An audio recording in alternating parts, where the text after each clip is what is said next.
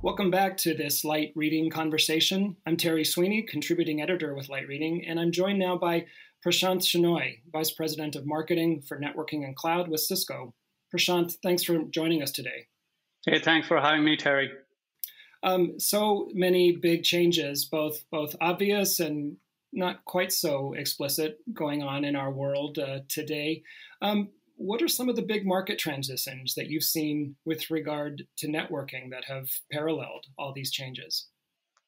Yeah, there are quite a few things, and I like to look at it from like a user to an application standpoint, if you will. On the user standpoint, I think we are all living and working through this environment of work from home. But technology-wise, I think the big areas of focus from an IT organization has been around the emerging access technologies. I think everybody knows 5G and Wi-Fi 6, right? Like the convergence of those is going to be a very interesting thing for IT to look at from a use case perspective. So that's one thing on the access side.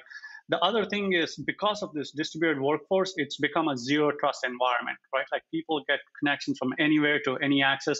So how do I create a zero trust architecture has been one key focus on the access side. The world of WAN has undergone a tremendous change. I would say the world of networking and security have come a lot together. So it's all about multi-cloud environment delivered in a secure manner where internet is your new network, your corporate network. So that's kind of the transition in the WAN space. And in the world of data center and cloud, it's all about bringing the world of DevOps and network ops closer together to deliver this consistent hybrid cloud application experience and having a consistent way of doing hybrid cloud operations. All right. The hyper-distributed nature of users, devices, applications has made both security and networking critical for just about every organization out there. SD-WAN is one area that has seen tremendous changes because of this. Talk about how Cisco's approaching this. Yeah, it's interesting because the SD-WAN has been nothing new for the market, right? It's been there for like almost 7 to 10 years now. It started off with like just cost efficiency, right? Like paying a lot for MPLS. How do I get cost efficiency, not the hub and spoke architecture?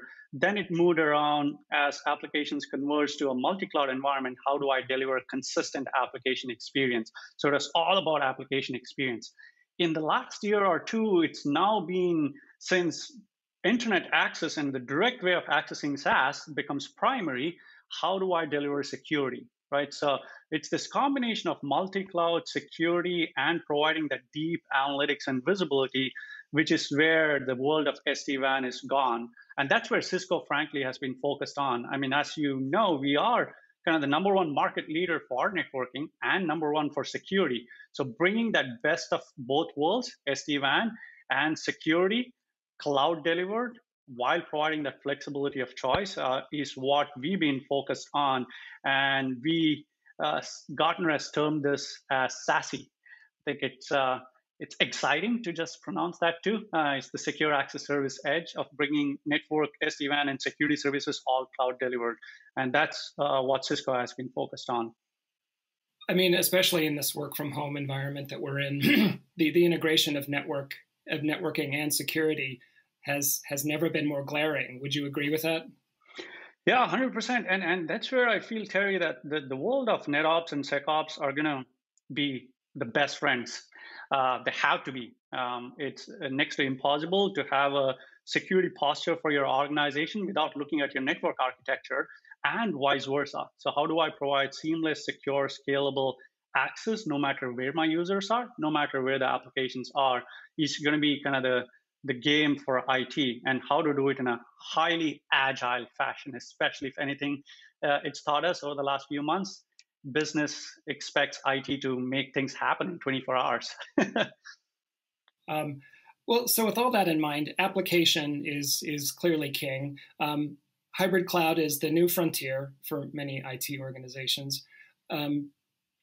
What is Cisco doing in this space to accelerate dynamics that are already well underway?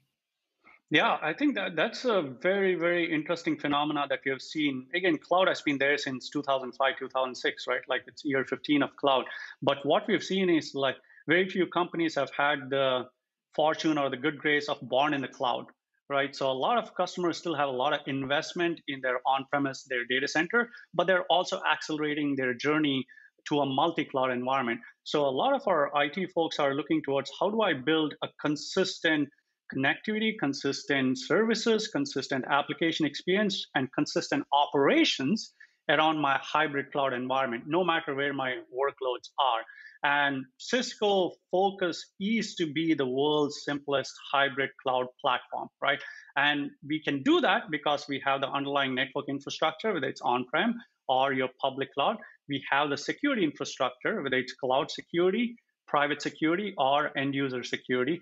And we now have the application visibility and the observability platform with App Dynamics and with Thousand Eyes and with all of the intelligence that we have built into our network infrastructure. So the combination of these three working together is what is the secret sauce for us to provide to our customers. And this is all part of our agile platform strategy to build this insights, the deep visibility and automation into our hybrid cloud operations platform. So things like Intersight that we just announced as our hybrid cloud operations platform and Nexus dashboard for managing all of the data center network infrastructure are going to be two of the key elements for our customers to drive this hybrid cloud operations. Interesting stuff, Prashanth. Lots of good stuff coming down the pipeline for both networking and security, it sounds like.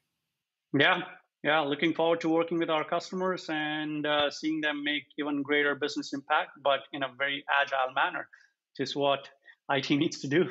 All right. Well, thank you for joining us today. Hey, thanks a lot, Terry, for having me. We've been talking with Prashanth Shenoy, Vice President of Marketing with Cisco. This has been Terry Sweeney for Light Reading. Thanks for joining us today.